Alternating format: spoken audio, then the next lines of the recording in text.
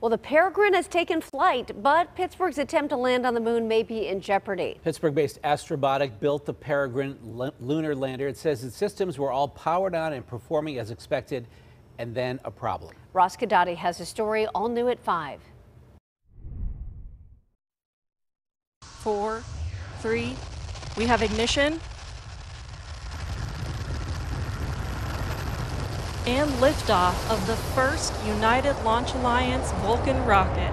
At 2:18 a.m. Eastern Standard Time, the sky around the Kennedy Space Center lit up like the sun as a powerful Centaur 5 rocket roared to life, taking Pittsburgh-based Astrobotic's Peregrine lander and Carnegie Mellon's Iris lunar rover toward our closest celestial neighbor. Oh my God, Iris, like our rover, is on that rocket going up the moon. It's a very surreal feeling. Watching it go up in the rocket was unbelievable. It still doesn't feel real. This morning's mission: get Peregrine to the moon and drop off the Iris rover so it can get to work. We are hoping to extract data from the interactions between the rover and the lunar regolith, that is the lunar soil. We're looking at between a 20 and 60-hour lifespan of the rover. There are so many possibilities as to what can happen for Iris. All was well, that is, until Astrobotics noticed an issue on this first entirely commercial mission to the moon.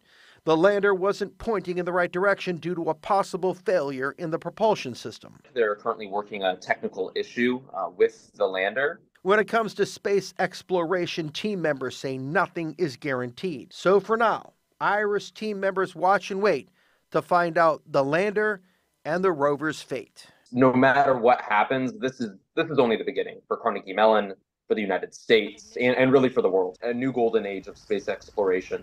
And I think that the next step being the moon, then we go to Mars, and then it's beyond. Guidotti, KDKA-TV News.